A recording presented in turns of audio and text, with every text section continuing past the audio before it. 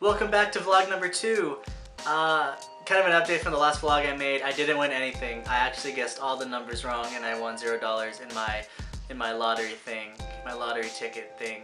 Yeah. If you haven't seen the video yet, you can go click. There's gonna be a link somewhere down below where you can check that out.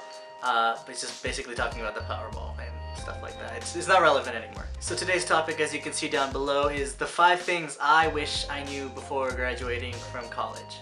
University, college, same thing, who cares? As someone who's been out of school for about 6 months now, kind of just floating around, flopping like a fish, I feel like now's the perfect time to kind of gather what I've learned in my time as a postgraduate student. Is that even the right way to say it? Number 1. You won't have a job the week you graduate from school. Like a lot of graduating seniors, they kind of think that a bachelor's degree gives them an automatic ticket for a job, which is something that I thought, and it was a fatal mistake in my case. I applied to just a bunch of different jobs that I probably was not qualified for and just said, oh, I have a bachelor's. I can do anything you want me to do.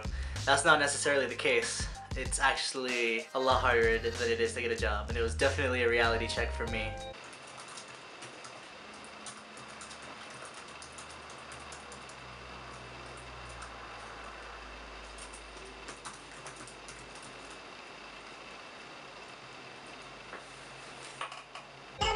The courses you take in school will not give you experience that you need for a job. Don't get me wrong, there are some courses that actually will help you develop the skills you need to move on. Like, for example, calculus may help you tutor students, or may help you become a calculus teacher or some other math teacher, which, you know, I hate math. But for the most part, courses are just there just to give you some background information. If you say something along the lines of, I'm pretty sure I'm qualified for this job. I've taken like 5 classes about the brain. I think I'm ready for brain surgery now, doctor. Look, just because you've taken classes in college does not mean you're able to perform brain surgery. Are you crazy? I'm pretty sure I can do brain surgery on you right now if I really wanted to. I don't want you digging through my head if you don't even know the difference between a hippocampus and an amygdala is. Wait, hippo what? You need to stop right now. I'm gonna call security. You know what? I'm calling security. You're crazy. You're crazy. Wait, don't, no. Yeah, we have a code 20. Send him to the mental ward. No, please don't, yeah. No.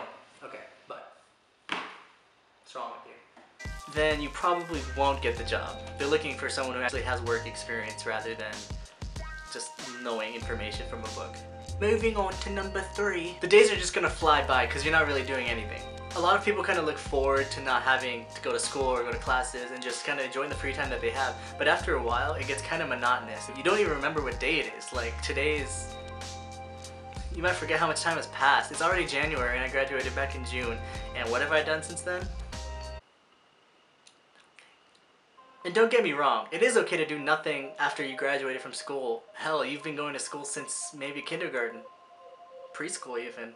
So it's okay to take a little time off and to just kind of enjoy what life has to offer. Except if you don't have money then, which is kind of my case. I don't have money, so I can't go places or anything.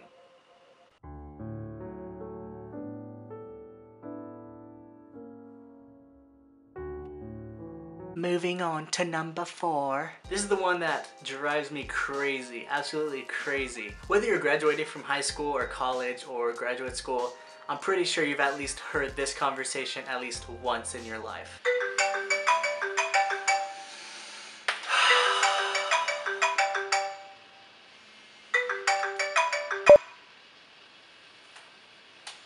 Hello? Well, howdy there, neighbor. About time I got to talk to the big boy with a degree. So, let me ask you, what are you doing with your degree? I don't know what I'm doing yet. What do you mean you don't know what you're doing? You don't know? No. Well, but you gotta know these kind of things, boy. You can't just go diddling around during life and just not knowing what you're gonna do. Yeah, I know, but... Come on. You got a degree. You know, you're like $1 million in debt. You gotta at least know something. Come on, you got a degree, man. Yes, I know I graduated with a degree, and I should be looking for a job, but I don't know what I'm gonna do yet. Why are you being a liar, man? Why do you want to do? I mean, I have an idea. You do have an idea, okay? Well, you know what? You should take that idea and put it into focus. Put it into motion. Who are you, by the way? What? I'm a salesman, man. How'd you get my number? I'm just trying to sell you some products, man. You know, those kind of illegal products. You interested? No, I'm not interested in buying them. Are you sure? What's wrong with you? It seems like you're a little bit tense. I think I can get you some of those products, especially if you don't know what you're going to do with your life. Come on, no.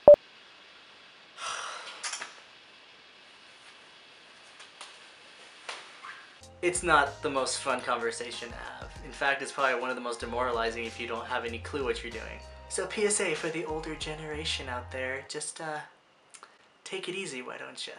Huh? Okay, just kidding. Ask. And lastly, number 5. Do what your heart tells you to do, not what your degree tells you to do.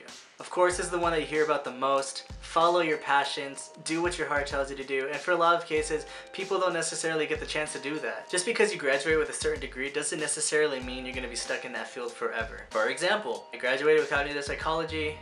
I'm not going to be a psychologist, I'm not going to be a brain surgeon, I'm not going to do anything neuroscience related. In fact, I just want to work in a school environment. Maybe a counselor, maybe work with students with learning differences. I'm still figuring that out for myself. But I know for sure I don't want to be a psychologist or anything really psych related. I mean it does, yeah I do kind of, but I don't want to be a psychologist, that's what I'm getting at. For those of you who are majoring in something you are passionate about, then good for you. You know, whether it be something on the arts, or maybe you really just love math, or maybe you love engineering or science, then go you know? Good job doing what you want to do. But if you're on that boat, just like I am, where you're not really sure what you wanted to do, and you know your degree isn't really the clear-cut way for you to do it, there's always going to be a way to get there. Sometimes it doesn't even need to take the form of a job. For example, I'm volunteering at the San Diego Humane Society. It has nothing to do with my major at all, but it's just, you know, I love animals, and it's just something that I can give some free time to and just enjoy. Follow your heart, and you eventually will do something you love, and that's something I wish I knew right when I graduated from school. But I didn't. Until now. Or a few months ago.